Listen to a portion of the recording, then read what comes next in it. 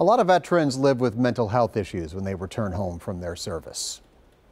Now, one local veteran is helping them through a unique means. He's using song to channel his emotions and helping one veteran at a time. Kaylee Starl has his story.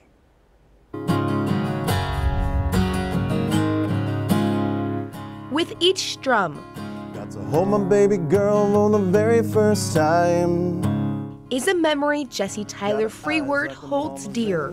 I just kind of picture certain places in my life, like where I was at those times, especially like holding my daughter for the first time when we got back home, and then also the difficult things too. So those difficult things include his time in Iraq while serving with the U.S. Army. A couple close calls there. I had a IED, or improvised explosive device, go off right under the Humvee we were in.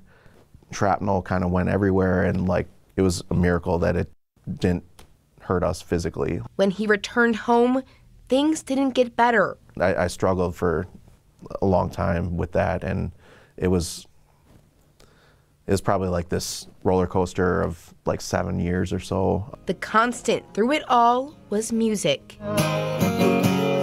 When we were deployed, we had a guitar there that we kind of would pass around. Used it as a means to just process the difficult things I went through and just kind of connect with others. 20 years later, Jesse released his first song on Veterans Day with nonprofit Create-A-Vet.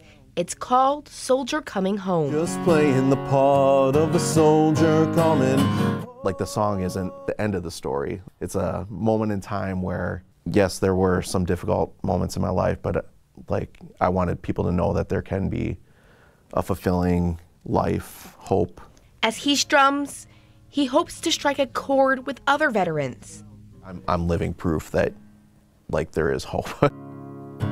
Celebrating me coming home today. In Milwaukee, Kaylee Starl, TMJ4 News. Now, we've been sharing stories about our veterans all month long. We've put them all together in one place so you can revisit them. You can scan that QR code on your screen or visit tmj4.com/celebrating veterans.